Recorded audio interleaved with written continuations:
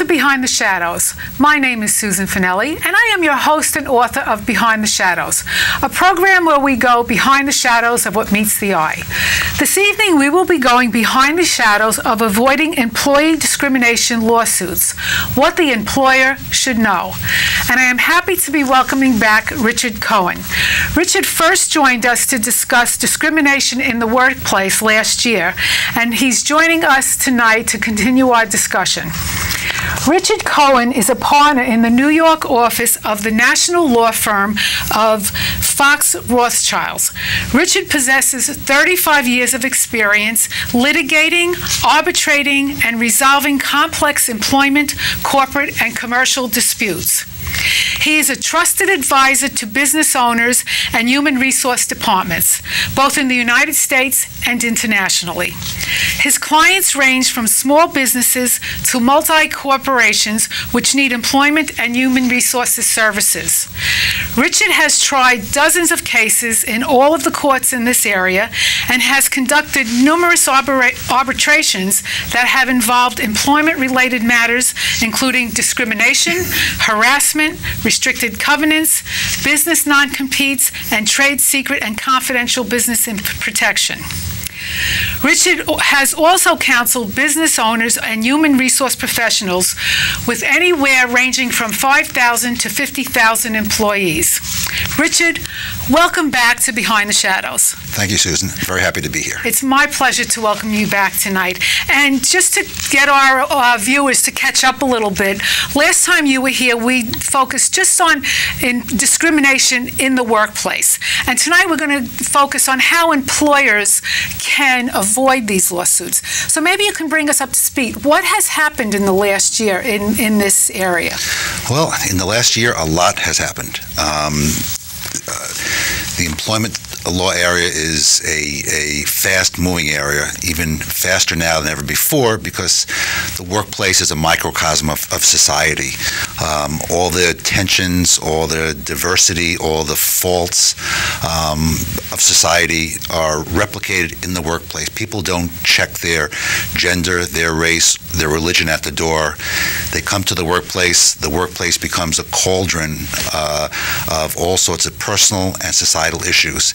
And that's reflected, and it has been reflected in the last year, in all sorts of lawsuits, all sorts of case decisions coming down, and legislation from the empowerment, I guess that's the best word, of gay, lesbian, transgendered people by virtue of the president's various directives and various EEOC and case law initiatives to all sorts of different lawsuits involving religion, involving age, involving pregnancy status. It's changing rapidly. Okay. Now, I understand that you are the founder and editor of an employment blog for your firm, and it's one of the most read blogs, I think, in the United States. Yes. We have thousands of readers. It's called the Fox Rothschild Employment Discrimination Report. We like to keep it fresh and moving, so we do blog entries just about every day, sometimes 3 or 4 times a day, and we tap many different feeds, so we're pretty much on the cutting edge of knowing what's going on in the law, and people really respond. We have a very large readership now. How can our viewers access your blog?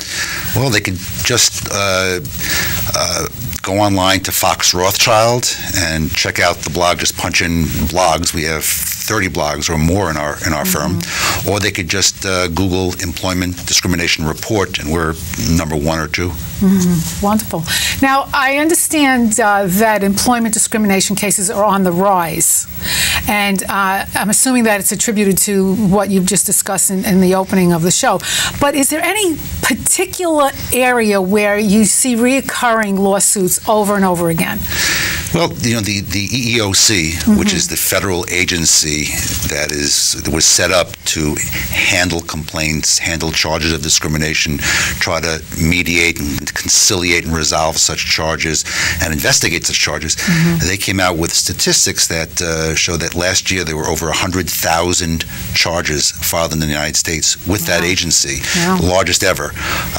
What's on the rise is certainly no surprise. It's still gender-based and race-based charges and charges of retaliation. We talked about that, I think, at the last session when I was here. That hasn't changed in terms of which charges are growing in number. Now, I read somewhere that the charges are growing rapidly among young employees.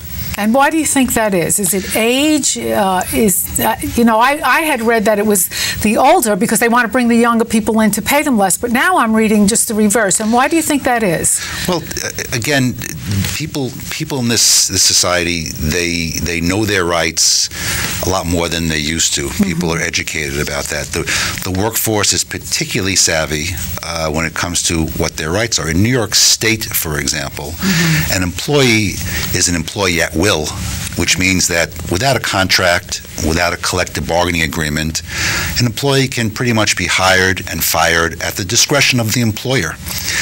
The only break on that are the civil rights laws. The Title VII is the omnibus, the main civil rights law, the Age Discrimination Act, the disability laws. Those are the only real breaks on the unfettered discretion of the employer to terminate someone or impose some adverse employment action. And as people learn that as employees they don't have that many rights and they have disputes or they're angry or they're disgruntled, they turn to the only recourse legally that they have, which are the civil rights laws. Right. But is that all encompassing? I mean, the civil rights laws? So I was reading that these startup companies, they have kind of like a loser culture. So maybe you can talk to us about that, and then would that translate into an EEOC? Sure.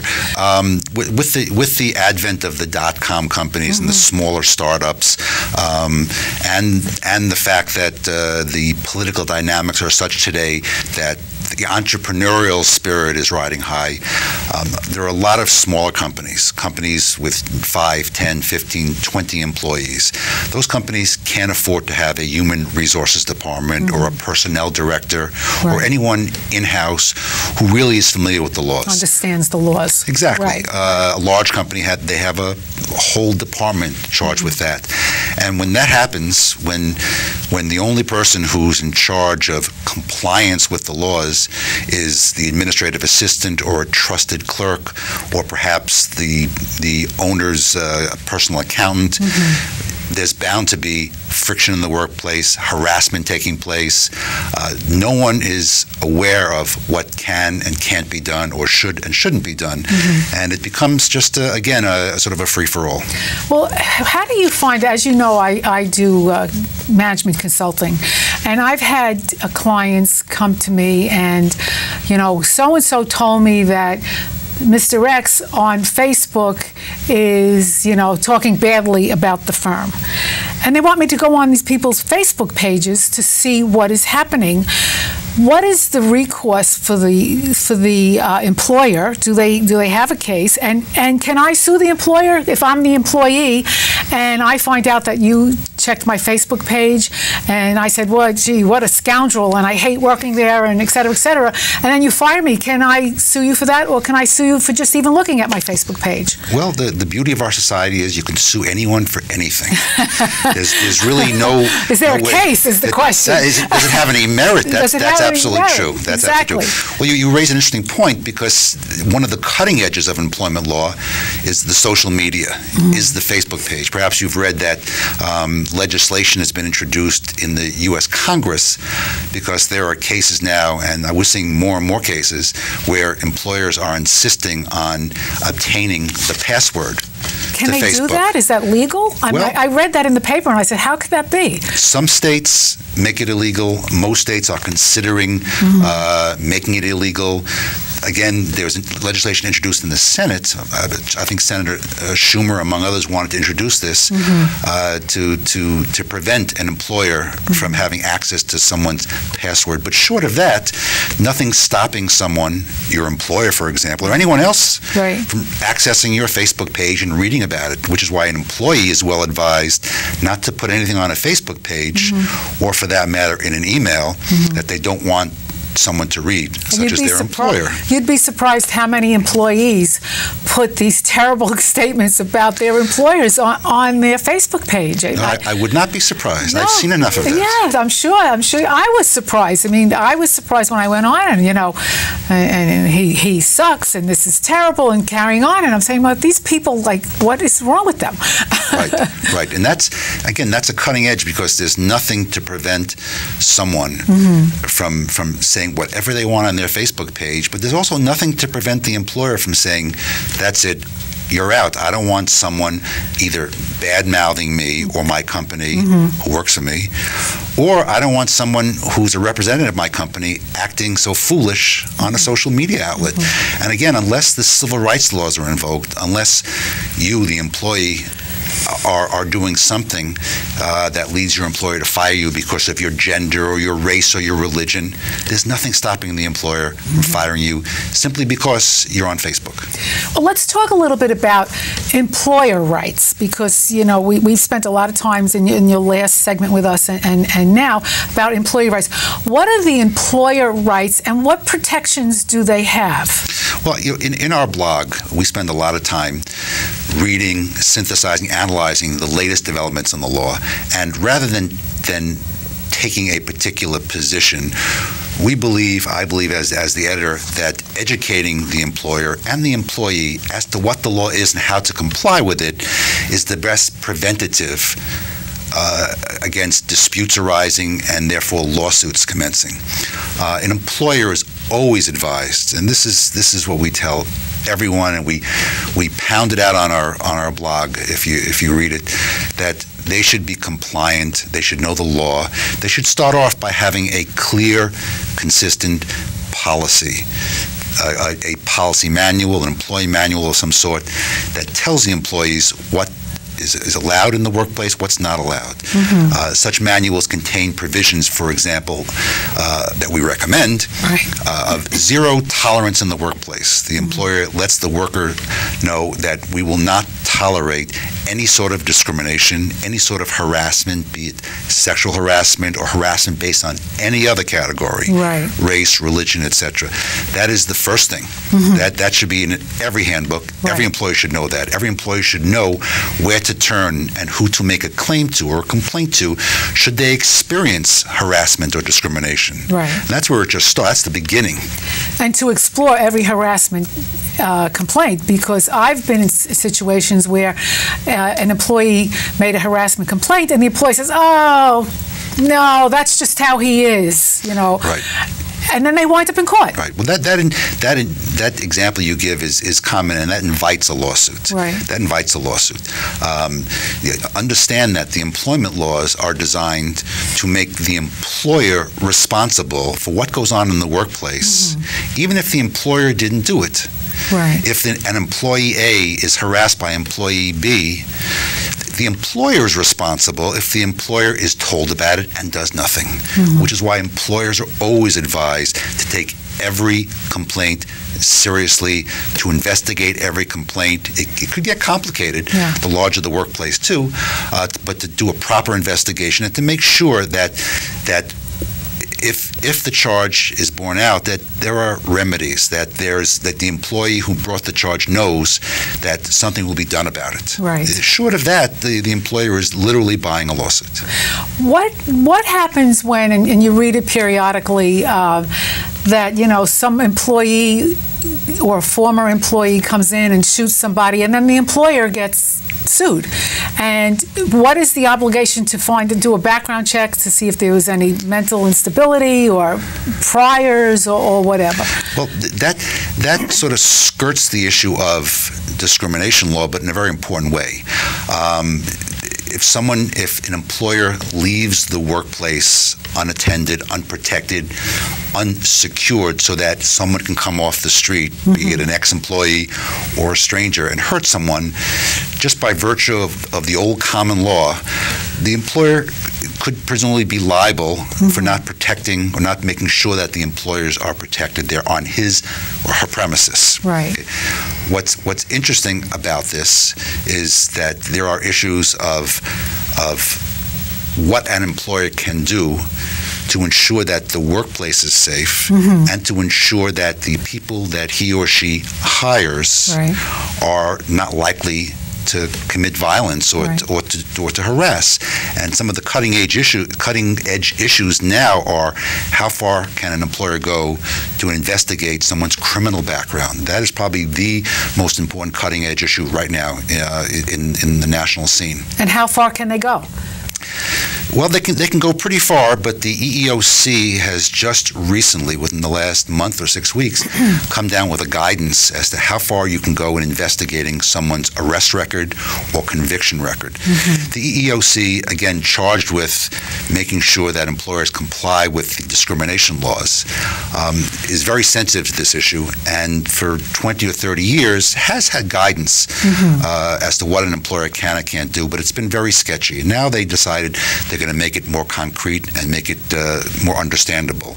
Well, as with any bureaucracy, what they think will be more understandable creates perhaps more issues and confusion. Absolutely, absolutely. And a lot of employers call up, what do we do? What can we do? What can we ask? But it's clear that an employer, number one, can ask questions about someone's conviction record, because if someone's convicted, it's presumptive evidence that they committed the act that was attributable to them. And if that act and whatever it is that they did to commit that crime is something that is incompatible with that particular workplace, the employer can, in fact, not refuse to hire that person. But employers are advised to make sure that whatever they ask is job-related. It's job-related. So that, for example, if someone has a conviction or even an arrest for assault, for child molestation, to take an extreme example, an employer, of course, has the right to ask if they run a daycare center, if they have such a conviction. Clearly, that's job-related. Now, what about volunteers? And what is coming to my mind is in the forefront of the news these days is the George Zimmerman case. He's a volunteer security guard or whatever, right? So what happens if we bring on a volunteer? We're a nonprofit. We bring on a volunteer, and this volunteer goes on the rampage. What is the responsibility of this nonprofit organization? Well, that is not an easy question to answer. Again, as with the stranger entering the workplace and attacking or assaulting one of the employees, this really implicates the common law or the criminal law of the various states.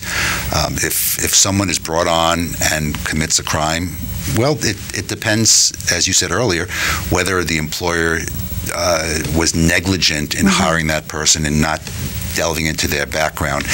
In the case, the Zimmerman case that you mentioned here, I'm not sure that the civil rights laws are implicated here. They may very well be. The investigation is ongoing. I certainly have no direct knowledge or input as to, or feedback as to what's taking place and whether race was a factor, although some people certainly feel it was. If that's the case, that changes the entire focus. I'm just wondering if the victim's parents would have a case against the organization that brings on these security people, these volunteer cops, whatever they are. That's a very good question, and I think the plaintiff's bar would probably say yes and put up an advertisement. Okay. So a minute ago, we talked a little bit about confusion, and there's something that I find in my practice that employers and employees are very confused about, and perhaps we can straighten it out a little bit. Federal law says one thing. State's law says something entirely different. Federal law rules, state law rules, what over-entwines what works? Well, the federal law, as a general rule, and I'd say pretty much virtually all the time, supersedes any state law or local law that's in conflict with it. That's embedded in our system of federalism that goes back to the Constitution. The federal law is preeminent, and that's what governs. Frequently in the employment law area, there are federal laws, state laws, and municipal laws. There's a New York City human rights law, there's a state human rights law, and there's a federal set of human rights laws, the civil rights laws. And to the extent that they're not incompatible, frequently we find, and in New York it's certainly the case, that the state law is more liberal and the city law is more liberal still than the state law. And as long as it doesn't, again, contravene the federal law, it can supplement it, and it often does. Employees have greater rights under the city law than they do under the state or the federal. For example, under federal law, and this is also a cutting edge of the law, under federal law, gay, lesbian, transgendered people are not a protected class, while in New York State and New York City they are. So that rules. In New York State, New York City, that would rule. Well, you have three sets of rights. The federal law would just not provide you that right, but the city and the state law come in and supplement it. And so does that make a difference in the type of lawsuit one brings? Frequently not. You just sue for all three different laws. Okay. All right. Let's talk a little bit about discrimination, really targeted discrimination. I know you had given me an example to take the police test, right? If you're 5'5" or under 5'5", you're not eligible, correct? Well, I'm not sure if it's 5'5" or what. Or whatever the threshold is. We had talked earlier about what's called, under the rubric, disparate impact. Disparate impact, right. Which is to be distinguished from disparate treatment. I can't treat you differently as an employer because of your race, your color, your religion, your gender. I can't actively treat you differently. Right. Disparate impact is a little hard to comprehend sometimes. It involves, for example, a test or some criteria which is facially neutral, facially not discriminatory. Correct. Such as, I'm running a fire department and I say anyone under 5'2" cannot be hired. And my reason is that you have to be a certain stature to be able to carry the heavy fire hoses. Right. But that particular criteria, which facially or on its face doesn't have any discriminatory intent, wasn't meant to discriminate, it was the farthest thing from the minds of those who promulgated this test, it may have a disparate impact on those who are under 5'2", who have the immutable characteristic, for example, of being female. There are more people under 5'2" who are female than male. I see. So the impact on females is greater than males, so that this disparate impact might confer upon females as a gender a right to sue. So it kind of tips the scales. You could say that. Yeah, it tips the scales. And there are a lot of, again, a very cutting edge of the law now is, and it hasn't even been clearly opined upon by even the EEOC, which again is charged with setting the standards, if you will, nationwide, is can an employer inquire about the credit history of an applicant? Now, that what could be more facially neutral than someone's credit history? Right. Except that a lot of experts have testified in Congress, have testified before the EEOC, that looking at someone's credit history will have a disparate impact upon those who are poorer, who have a poorer credit history, naturally. And who are the people in our society who tend to be poorer and have a credit history that's not so sterling? It tends to be people of color. So therefore, there's a disparate impact upon people of color, and the EEOC is looking into that and seeing if there's some way that inquiring into the credit history could be done in such a way that it doesn't impact people because of their race or gender or nationality.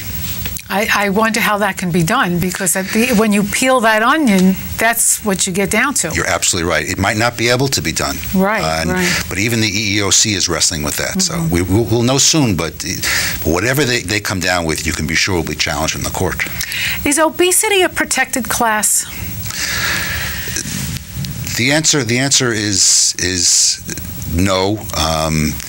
for the most part. I think one state has appearance. I think Michigan might be the only state that has appearance, grooming appearance perhaps, or beauty, however that's defined, or size or body mass index as a protected class. But almost every jurisdiction does not. But again, I have to warn any employer out there that the EEOC and plaintiffs' lawyers look very carefully on whether using obesity as a criterion not to hire someone does not have a disparate impact against people who are obese and may be obese in greater numbers based upon their race or their national origin. And there are statistics to show that too, that various nationalities, various races have different body mass index. So if it has a disparate impact upon someone of a particular color, let's say, that might violate the law. Not the fact that they're obese, but the fact that there's a disparate impact upon a group of people in a protected class who might have greater incidence of obesity than other classes. I recently read, which I find it hard to believe in the year 2012, but there are so many discrimination cases for maternity, which I'm surprised. The most interesting one is lactation. Yes.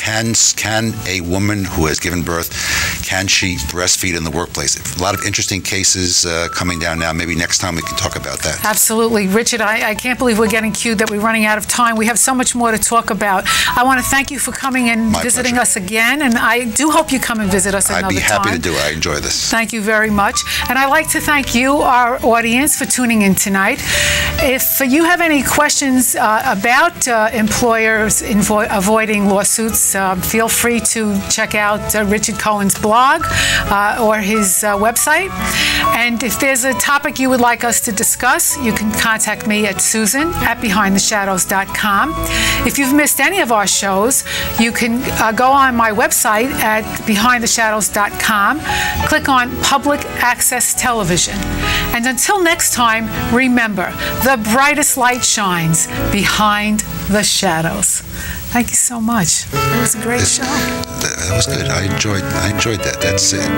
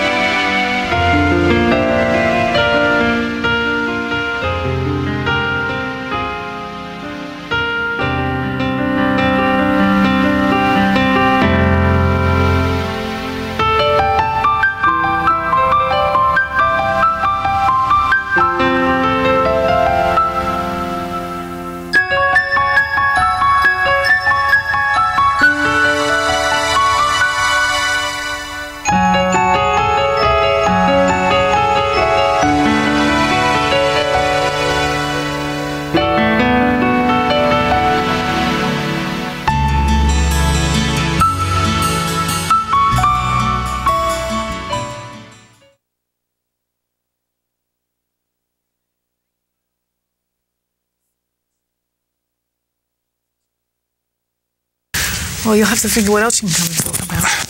Look, but every question, I mean, it's endless.